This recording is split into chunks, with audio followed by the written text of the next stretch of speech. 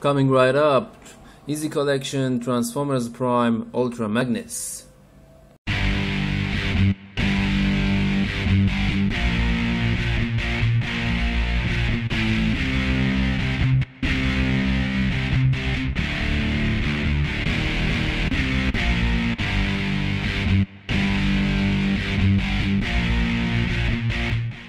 Hello everybody, welcome to another Transformers and Stuff review. As promised, I'm starting my reviews of my latest acquisitions, and I'm starting from small and going my way up to the bigger ones.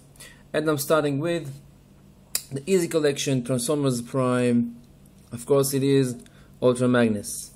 Yes, just the same as Hasbro's version, nothing is different but the box, and of course the box is just like any other Easy Collection box with the red explosion, Prime on the left corner, Megatron on the right, on the back again you see all the guys from the same wave, and we have here Breakdown, which I already reviewed, Evac, which will be next, Ultra Magnus, and of course Medic Knockout with the drill, which I don't own and I don't really care for now. So that was the box. And the bot himself, the bot mode is very cool. I like it a lot. He has a lot of paint apps. He's very colorful. He has a very, and I believe many said it before me, animated looks to it.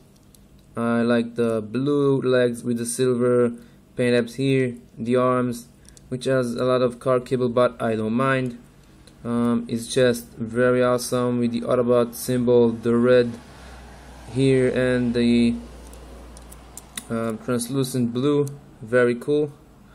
Nice shoulder pads, and of course I really dig his weapon. A very awesome hammer, the Hammer of Doom, which transforms into some sort of a cannon in his vehicle mode. So let's take a quick 360. No cable on the back, which is very cool. Again, here is the light up gimmick where you can connect the cannon from the, the Sky Hammer and light up his chest, just like most of the other Cyberverse Command figures. A quick size comparison, there he is next to Bulkhead, which again is another commander size figure, and Ultra Magnus is taller, which is just as it is supposed to be, so it is very cool. Articulation pretty simple and yet again pretty good. Shoulder 360, elbow 360, head can only go up and down due to transformation. He has a waist movement, which is very cool, a smidge, and again it's due to transformation. You can get him all a 180, but then it starts to get weird. His leg is 360, can go up and down, and he can bend at the knee, and his feet can go up and down due to transformation. All in all, pretty cool, pretty awesome robot mode. So let's transform him and see how he's like in his. So transforming Ultra Magnus is pretty simple, so I'll do it on the camera.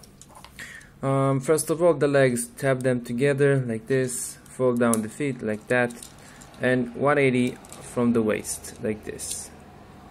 Now the legs are ready. All that's left is the upper part of his body.